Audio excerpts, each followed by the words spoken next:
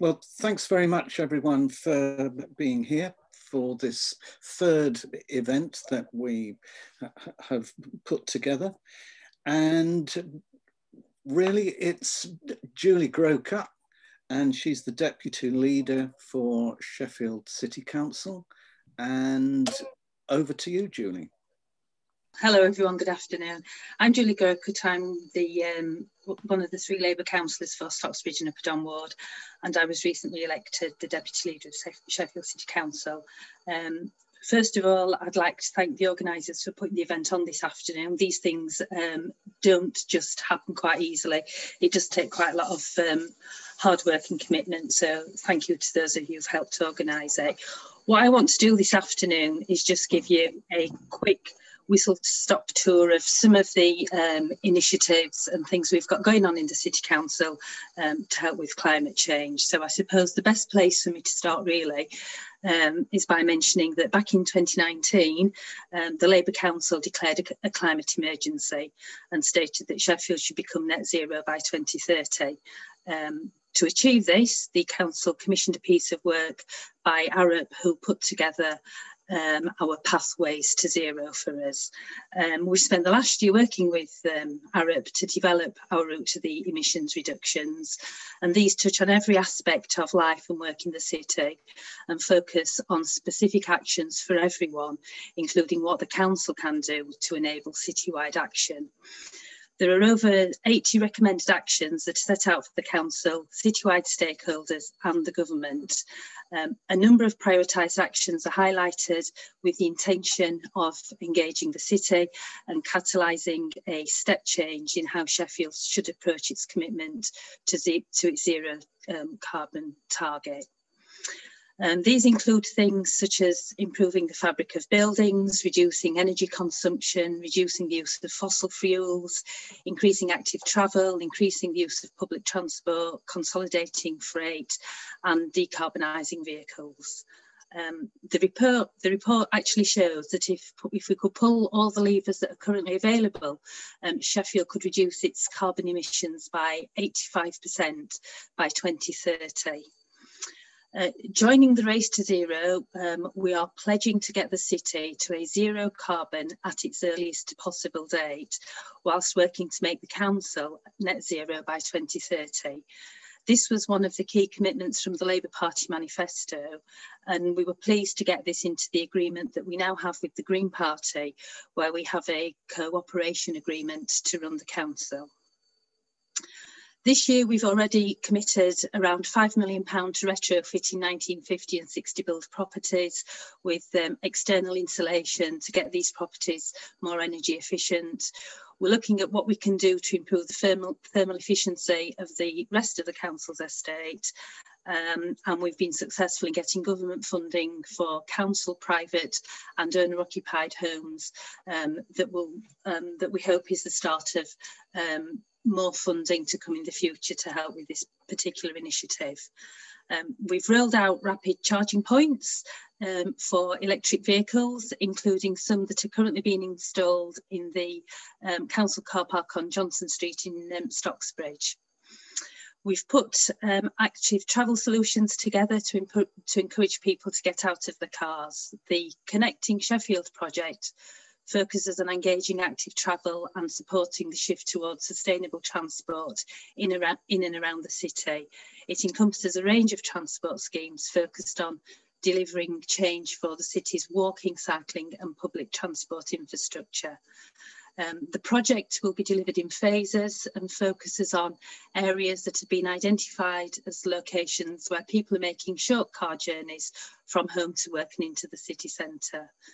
It's proposed that the schemes will enable these journeys to be made more safely by cycling, especially for shorter trips, and more quickly and reliably by bus. The Transforming City schemes are basically one that runs across the city centre. There's one Neeps End and Kelham to the city centre, Nether Edge to the city centre, Magna to Tinsley, where we're hoping that Rotherham Council will then join up to take that into Rotherham Town Centre. Then there's Attercliffe to Darnell and Abbeydale Road to Ecclesall Road. So what we're trying to do in effect is have a spine that runs across the city centre with these routes connecting in from the nearest district centres to the city centre, and then hopefully when funding allows, who knows when, they can then spread further out across the city. So that's obviously a longer term plan. We're also working to support public transport through the pandemic with an eye to improving what we all know is a very failing bus service.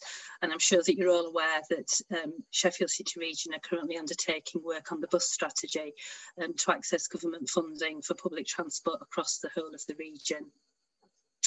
We currently have an electric van trial scheme operating across Sheffield. If you have a business or a charity with a diesel vehicle, you can apply to loan one of the 30 electric vans that we have. The scheme is operating in partnership with Highways England, and the aim is to get businesses into electric vehicles. We're also currently exploring a clean air zone for Sheffield. This matters on a climate front, as nitrous oxides are potent greenhouse gases. I'm sure you're all aware of that, and they are, very detrimental to both health and lung function. So it's quite important that we do deal with that issue. We're also looking at locally grown food. There's a number of good schemes that are in and around the city, and I actually have a meeting with stakeholders to explore this next month as it happens. I'm sure you're all aware that as Labour councillors, we made Sheffield the first local authority in the country to ban fracking applications on council-owned land. That's something that we've had in place for a few years now. In relation to renewable energy, the council now purchases electricity generated from 100% renewable sources. We have established energy surgeries and install smart meters for council tenants, creating up to 40% savings for tenants, as well as substantial reductions in wasted energy. Flood protection, again, is something that is really important that we invest in, and the city has been doing this now for some time. Our Greater Green projects have received international interest and have also won lots of awards. As you all know, Sheffield is a green city. It's a home to 2 million trees. We've got some beautiful ancient woodlands, fabulous parks, and the Greater Green projects have brought more of this colour actually into our city centres. Phase 1 of the Greater Green was completed some time ago from West Sparta Ladies Bridge, and through the creation of sustainable urban drainage, the Greater Green's new public space doubles as a rain garden, moderating the flow of water and creating innovative sustainable drainage in the part of the city that's been twice severely flooded, and the scheme is now being extended at Castlegate and into Angel Street. In relation to waste management, we managed to keep all the household waste recycling centres open throughout the pandemic. It was interesting, recycling rates increased by 11%. We currently send less than 1% of black bin waste to landfill. And I think what's been really pleasing for me to see is that across the city, lots of new groups of litter pickers have been set up. We have a number that are operating in my ward, and I was out with them only last weekend, and it was great to see that we got the local Scouts and Beavers coming along as well. So we're getting young people involved and invested, which is really good. Looking to the future, over the next 10 years, the council will be planting 100,000 extra trees as part of Labour's trees and woodland strategy, and our parks and green spaces are also undergoing the biggest investment that we've seen for decades, with millions of pounds being spent improving parks and green spaces. We are very keen, and it is a priority to protect our green belt. So you'll all be aware that the local development plan, we are looking to make sure that we don't build on green belt. We want to see new homes on brownfield sites closer to the city centre, so that we can leave the green belt free from development. I'm sure you'll all be aware that housing targets for the city are imposed by central government, and these targets have led to some local authorities building on the green belt. We do currently have an issue with the number that the government have recently increased our target by. Other initiatives in relation to air quality include the anti-idling zones that we now have outside all our primary and secondary schools, and of course outside other notable places such as hospitals. We've committed further investment for school streets. We had a trial of them a couple of years ago, just before the pandemic, where roads outside schools are closed during drop-off and pick-up times to address the adverse effects of school traffic and to encourage people to choose alternatives to driving to school and helping to improve localised air quality. At the last full council meeting, we supported a motion declaring a biodiversity emergency. With support of Sheffield citizens, we hope to establish a Sheffield Citizen Pledge to make space for nature. How the space is made and what the final pledge will look like is very much in the gift of people of Sheffield. But obviously the biodiversity emergency will go hand in hand with the climate emergency. And on that very positive note, I will hand back to the chair with my whirlwind run through. Thanks ever so much, Julie. That was a very comprehensive and concise account of all the plans.